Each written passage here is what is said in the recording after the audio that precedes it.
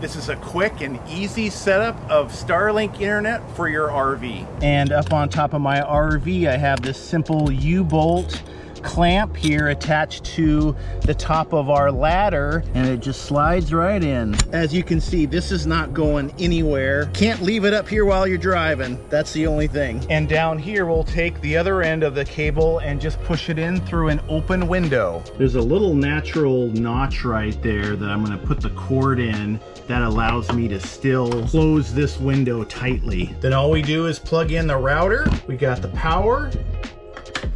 I'll connect my phone to Starlink and it will do its searching right now. That can take up to 10 or 15 minutes. Go ahead and check our speed here. Oh yeah, look at that speed. Now you can connect any of your devices to the Starlink router and you're all set. Follow us for more RV tips.